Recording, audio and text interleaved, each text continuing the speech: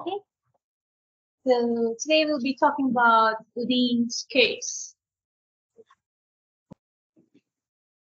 So Undine is a mortal water spirit, it's a nymph, and according to the folklore, she falls in love and she marries a man, she turns into a human. And unfortunately, she discovers that her husband had been unfaithful to her and he cheats on her. So then she uses her supernatural powers to set a curse upon him. So some versions of the story says that, she got the king to set the curse on him. Some says she set the curse on him. But nonetheless, he's doomed to a life where he retains the ability to breathe, but only when he's awake. So when he goes to sleep, he loses his ability to breathe, control his breathing. So once afflicted by Undine's case, the victim cannot breathe if he falls asleep and therefore must choose between sleeping and remaining alive. So what does any of this have to do with medicine?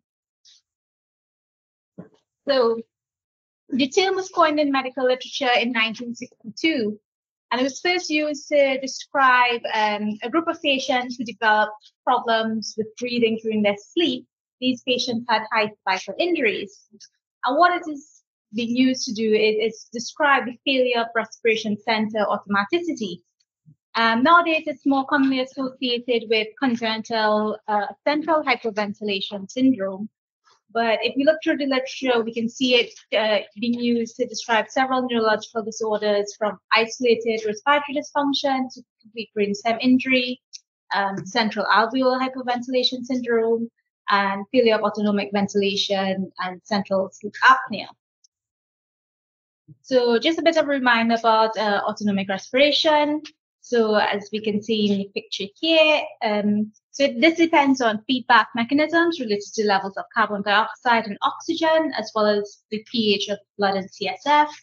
So it's regulated in two areas situated in the medulla and then one in the pons.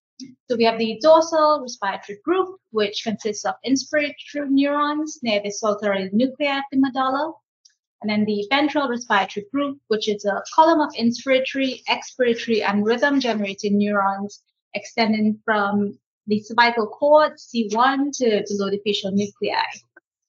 Then there's the parabrachial, or the collicular fluid complex, which is located in the dorsolateral upper pons, and that controls switching between inspiration and expiration.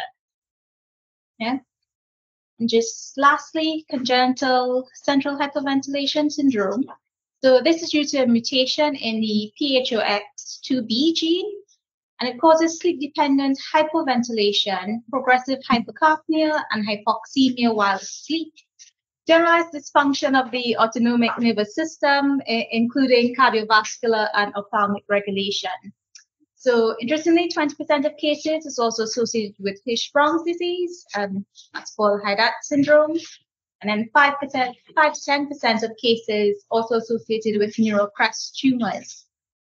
Of note, there's a famous short film called Our Curse, which was nominated for Oscar in 2013. It's about a child with Undine case.